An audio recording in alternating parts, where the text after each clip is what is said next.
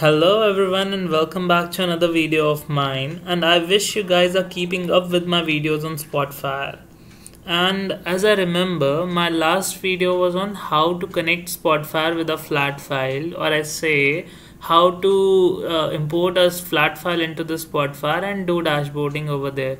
So let's move further ahead and see how we can connect to a database with the help of Spotfire. So quickly start.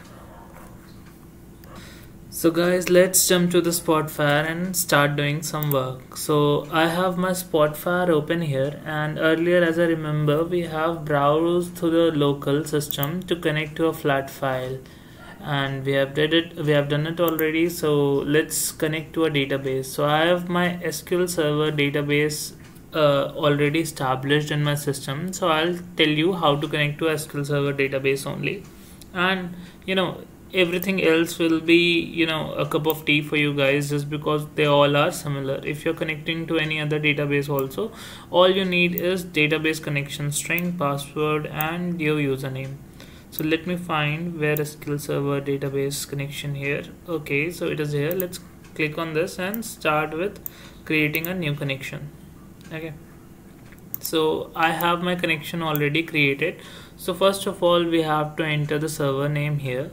So once you'll enter the server name, you have to select which authentication type you want. Okay, and after that you can put your username, password. If you are connecting to an SQL Server authentication where authentication is provided by SQL Server itself, you can select it and enter the user password given for you. Okay, mine is Windows authentication, so I'm selecting this one.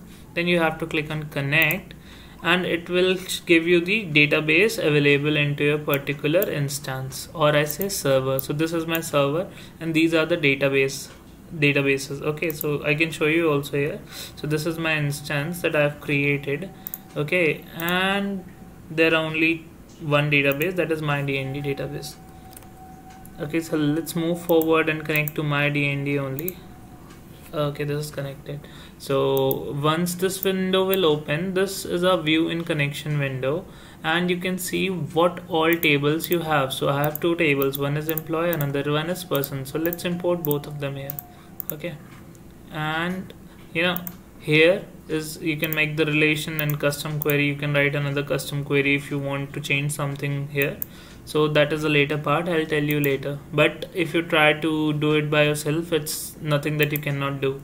Okay, so I have my table here, and this particular area shows your primary key and the columns that you have in the table. You can even change the data source settings from here. So we have imported both the tables, employee table and persons table, and let's click on OK to see how this data looks into the Spotfire. Okay, so both the tables are here. Let's see. So employee table is null, we change it to the persons table, and you can see the data here. Okay, so that's how we can import the data into the Spotfire using a database connection. This is not something very much, but yeah. Okay, so let me show you how we can manage this connection also. So we have the option of manage data connections here. So once we'll click on this, we'll be able to manage this data connection. So let's see how we can do it. If you want to add a new data connection, you can go here and add a new data connection, whichever type of data connection you want. Okay, these are the data sources, and then the data connections that you want. Okay, you can see save this data connections into the library also, and somewhere else also. Data source will be saved library, or at your they can be embedded into your particular DXP also. So that's it for the today, and we'll meet in the next video. And as I promised, I'm going to tell you how we will connect to the web services in the next video. So we have three types of connections there, and this is the third and the last one. Okay, so we have connected to a flat file, and we have connected to DB, and next one is how we can connect to the web services like OData or Salesforce web services, etc. So thank you everyone, bye, let's meet in next video.